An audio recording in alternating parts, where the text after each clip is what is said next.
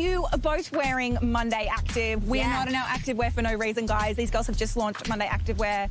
When is this coming out? May is the launch date, and we are really, really excited about it. Tell us a little bit about the aesthetic of it all. Devin grew up in Hawaii. I grew up in Australia.